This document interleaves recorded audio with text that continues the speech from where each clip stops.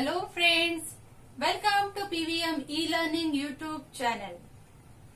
Friends, today we are going to learn the remaining part of the story, Androcles and the Lion. In the previous part, we had seen that Androcles was a slave. He escaped himself from the clutches of his cruel master. He took shelter in the forest, where he came across a wounded, injured lion. He helped the lion and they both became best friends. Then what happened next? We will see in this part. विद्यार्थी मित्रांनो, आपण मागील भागात बघितलं की अँड्रोक्लिस हा एक गुलाम होता. संधी मिळताच तो आपल्या दुष्ट मालकापासून स्वतःची सुटका करून घेतो. तो जंगलात आश्रय घेतो तेव्हा त्याला एक जखमी सिंह भेटतो. तो त्या सिंहाची मदत करतो आणि ते दोघेही चांगले मित्र होतात. पुढे काय होतं तर बघूया आजच्या व्हिडिओत.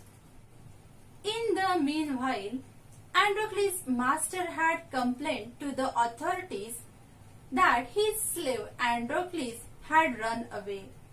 Soldiers were sent in all directions to capture Androcles. So, when Androcles left his master complained against him to the authorities, and the soldiers were sent in search of Androcles. अँड्रोक्लिस जेव्हा त्याच्या दुष्ट मालकाच्या तावडीतून सटकला आणि जंगलात आला, दरम्यानच्या काळात त्याच्या मालकाने अधिकाऱ्यांकडे त्याचा गुलाम पळून गेल्याची तक्रार केली आणि मग अँड्रोक्लिसच्या शोधासाठी सैन्य पाठवलं गेलं. They searched for him high and low, but they couldn't find him. सैनिकांनी अँड्रोक्लिसचा शोध सर्वत्र घेतला, परंतु तो काही सापडला नाही. At last, they came to the forest where Androcles lived.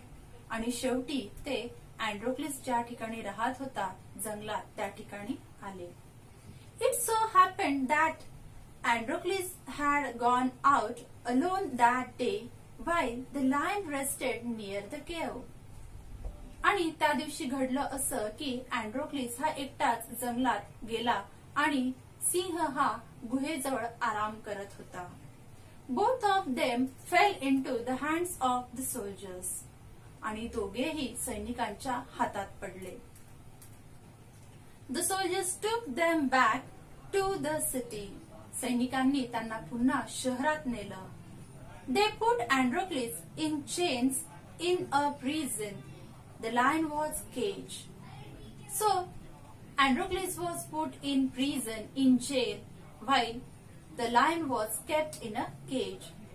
अँड्रोक्लिसला साखळदंडामध्ये जकडून जेलमध्ये ठेवण्यात आलं, कारागृहात ठेवण्यात आलं, तर सिंहाला एका पिंजऱ्यात कैद केलं गेलं. In those days, people who were found to be guilty of a serious crime were fed to wild beasts as punishment. So it was custom of that time, if a person found guilty of any crime, he would be fed to wild animals.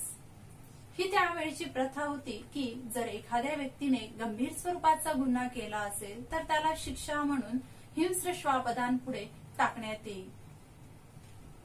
Running away from one's master was a serious crime at that time. So, running away from one's master was a serious crime. आपल्या मालकाच्या तावडीतनं पळून जाणं, पसार होणं हा त्या काळचा एक गंभीर स्वरूपाचा गुन्हा होता. Therefore, Androcles too was to be thrown to the wild beasts. आणि म्हणून अँड्रोक्लिसला देखील हीच शिक्षा होणार होती. On the appointed day, the emperor arrived at the circus and took his place. The crowd cheered loudly. The day for Androcles' punishment was decided, and on that fixed day, the king came to circus and took his place.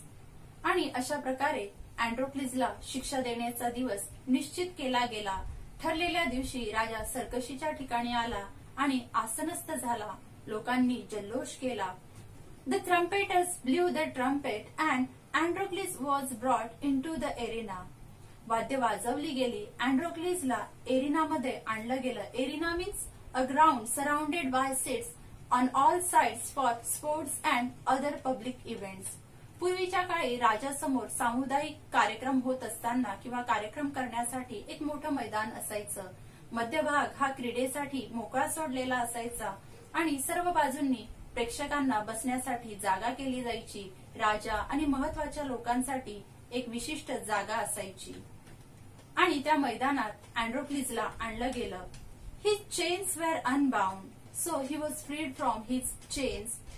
He felt weak and dismayed. When Androcles was brought to the arena, he felt very sad and weak.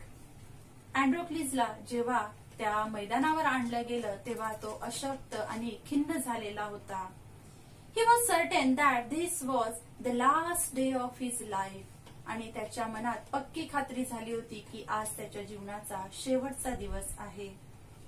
At the opposite end, a gate was raised and a ferocious lion was released into the arena.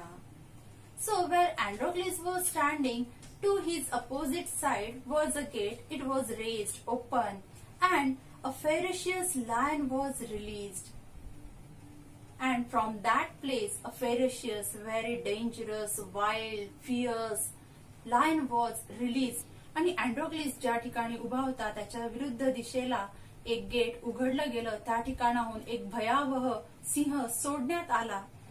It had been kept hungry to make it more ferocious. आणि तो जास्त भयंकर क्रूर व्हावा म्हणून त्याला काही दिवस भुकेले ठेवण्यात आले होते. Androcles was filled with fear, but he put up a brave front. Though Androcles was afraid of the lion, now he showed as if he was not afraid of it. आता अँड्रोक्लीजला भीती वाटत होती परंतु त्याने वर असं काहीच दाखवलं नाही की तो घाबरलेला आहे. The lion saw Androcles and rushed towards him, bounding and roaring. When the lion saw Androcles, its prey, it started moving fast towards him. जेव्हा सिंहाने आपलं भक्ष्य अँड्रोक्लीजला पाहिलं तेव्हा तो अँड्रोक्लीजकडे झेपावला. But suddenly it stopped in its track. आणि तो गुरकावत निघाला तरी तो मध्येच थांबला. Then it moved slowly forward. आणि तो हळूहळू पुढे जायला लागला. All its rage seemed to have melted. जणू काही त्याचा राग निवळलेला होता, शांत झालेला होता. Androcles saw this too. अँड्रोक्लीजने सुद्धा त्याला पाहिलं. Each friend recognized the other. आणि आता दोघी मित्रांनी एकमेकांना ओळखलेलं होतं. To everyone's amazement, the lion bounded towards Androcles again. But when it reached him, it began to purr and rub its nose against him. आणि प्रत्येकाला आश्चर्य वाटलं. सिंह अँड्रोक्लीजकडे झेपावला खरं परंतु तो त्याच्याजवळ पोहोचल्यावर त्याने आपलं नाक अँड्रोक्लीजच्या अंगावर घासायला सुरुवात केली. Androcles hugged the lion. He wept with relief and joy. अँड्रोक्लीजने सुद्धा त्या सिंहाला आलिंगन दिलं आणि तो आनंदाने रडायला लागला. The audience, including the emperor, watched this tender sight in great wonder. राजा आणि प्रेक्षक या सर्वांनी ते करुण दृश्य त्या ठिकाणी बघितलं. People began to cheer Androcles and ask for his relief. लोकांनी अँड्रोक्लीजच्या नावाचा जय जयकार केला आणि त्याच्या सुटकेची मागणी करू लागले.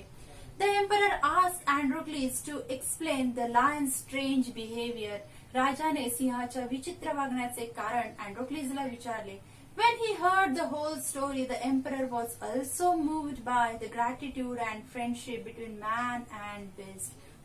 जेव्हा राजाने अँड्रोक्लीज आणि सिंहाची कृतज्ञतेची मैत्रीची गोष्ट ऐकली तेव्हा त्याला देखील भारावले गेले. He ordered Androcles should be set free. He would no longer be a slave. आणि राजाने आज्ञा केली की अँड्रोक्लीज यापुढे गुलाम म्हणून राहणार नाही.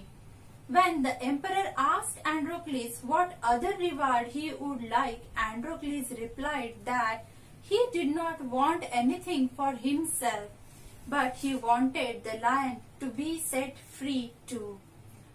जेव्हा राजाने अँड्रोक्लीजला विचारलं की तुला अजून काही बक्षीस हवं आहे का तर अँड्रोक्लीजने स्वतःसाठी काहीही न मागता सिंहाला बंधातून मुक्त करावं असं मागितलं.